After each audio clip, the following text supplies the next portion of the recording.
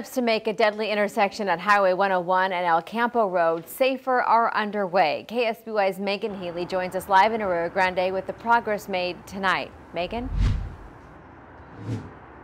Karina, well, the SLOCOG invited community members to take a look at the preliminary results from a traffic study done at that notoriously dangerous intersection. Now, what they're proposing is to close the left-hand turn lanes except during emergency situations.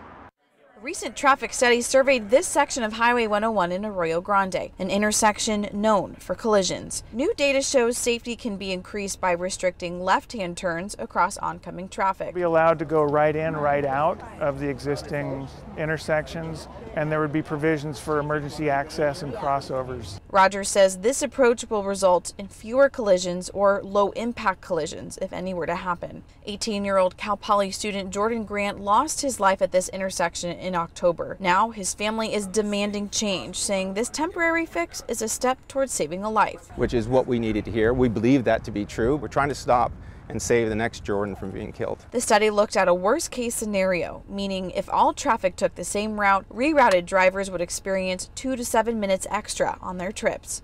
There is no measurable decrease of a level of service at an intersection. There may be some increased delay. One local worries those delays would increase in the event of a disaster. And from this data that these roads are impacted, and I would really like to make sure that people are given a choice. SLOCOG says the traffic study was expedited to find a solution fast, but some are still pushing for a better long-term fix. But we're not willing to say we're okay doing nothing until you get an overpass. Caltrans District 5 spokesperson says the safety concerns for this intersection are known, and they want to hear from everyone to make the best decision. We don't want to make any decisions in a vacuum.